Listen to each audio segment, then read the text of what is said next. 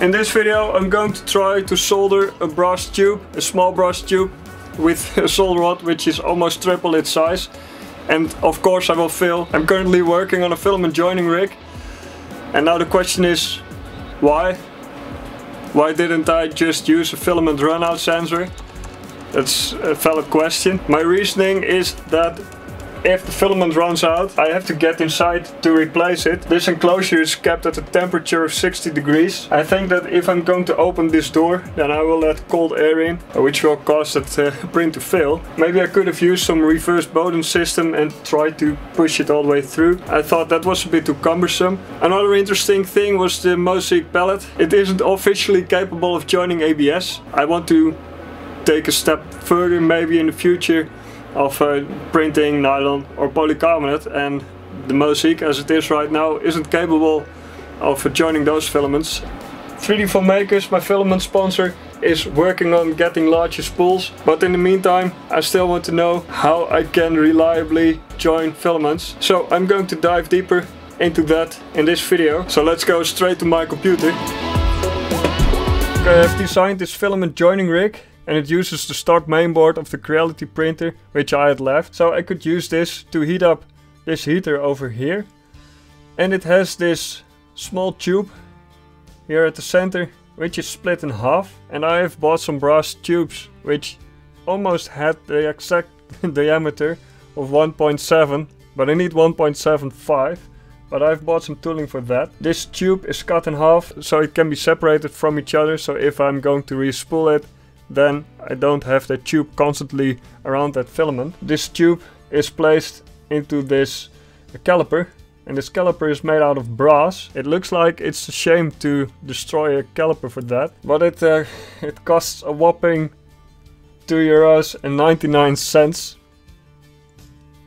So I've bought a few of them, and that's used to to hold both of these tubes. Everything is brass, so it conducts heat pretty well, and at the ends, if I don't cool it, then the filament will melt at the end as well. And I hope if I add these two coolers here, then this will remain cold. I will start with the most difficult part of adding these two halves into this brass caliper, and then to the fun part of putting everything together. I've got this miniature workshop.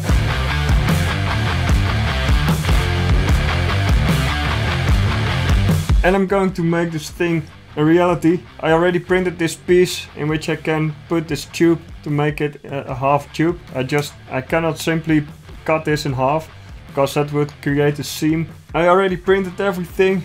I got all parts here. And now I can make a fun compilation in which I'm going to put everything together.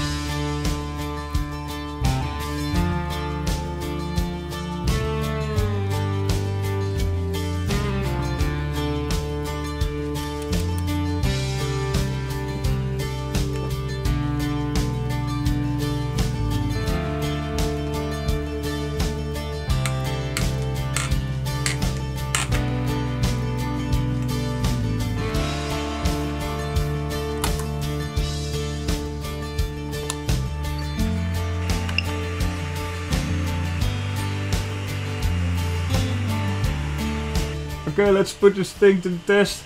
I've got different types of filament.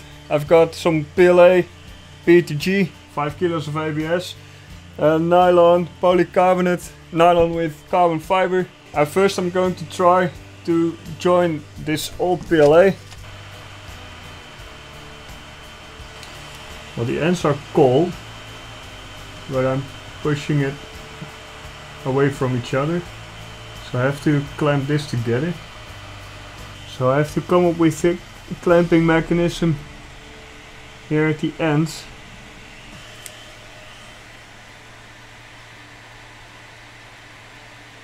Oh.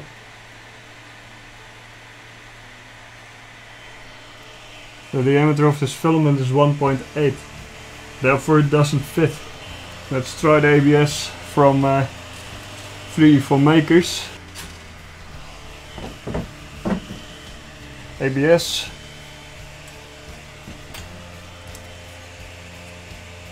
$1.75.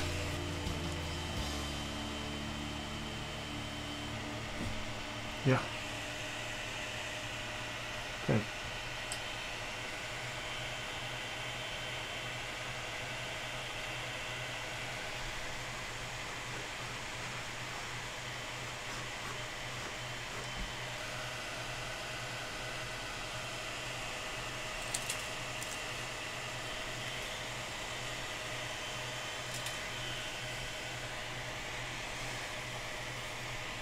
Okay, I tried a few more times, but I kept failing.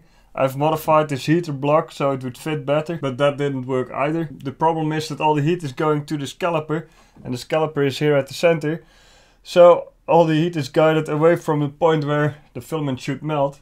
So it melts everywhere except here at the center where they should join. I think I've got an idea which might work.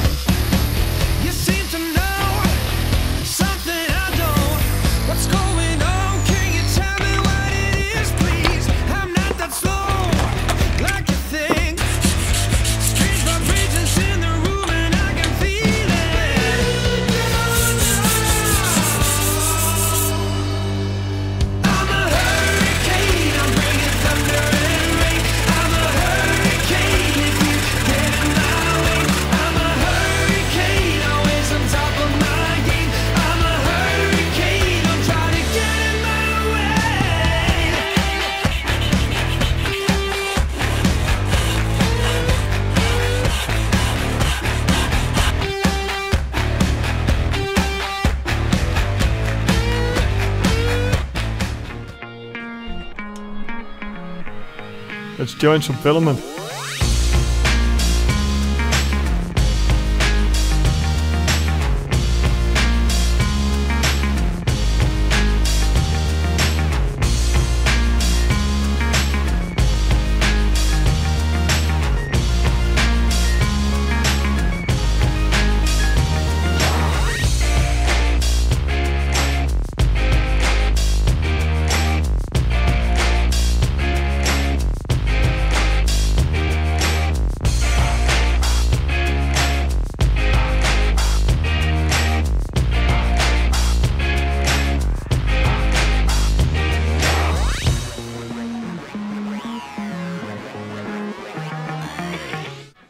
Time for plan B.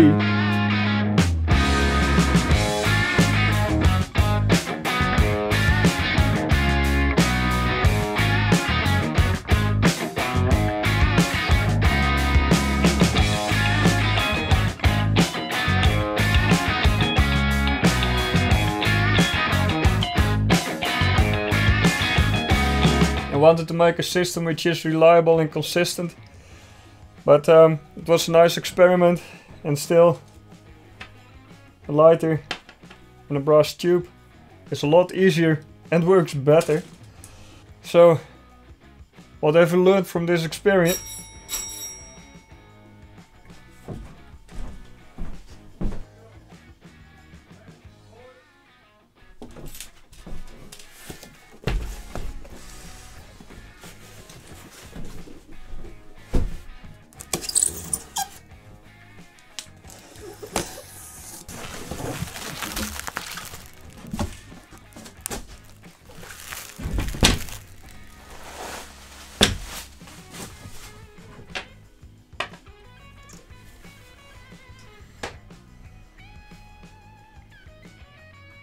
this is not my most successful project. I think that all ingredients are here. It heats up where it should heat up. It is cold where it should be cold. It was fun to do. I've learned a lot. I came up with a great idea to do with these brass tubes, which is totally unrelated to this project. But if I didn't start this project, I wouldn't come up with this idea. And that will be an idea for a future video. If you have an idea and you aren't sure if it works, I wasn't sure if it worked, but it had a small chance. See if you can do that project. You never know if it would work, and if it fails, you will learn and maybe you come up with different ideas. Not all my projects will be a success on this channel. I've received these 5 kilo spools so I can continue on printing those rims. Check out the website 3formakers.com. They have some great materials, not only ABS and PLA, but also more professional materials like Peak, PEC and Ultim. So thanks a lot for this material. Thanks a lot to all my sponsors and to all my Patreons. Without your help, these videos wouldn't be possible. I hope you've enjoyed this video, and if you haven't subscribed already, please consider doing so, because I also have projects which aren't failing. So thanks again for watching if you made it all the way to here, and see you in the next video. Bye!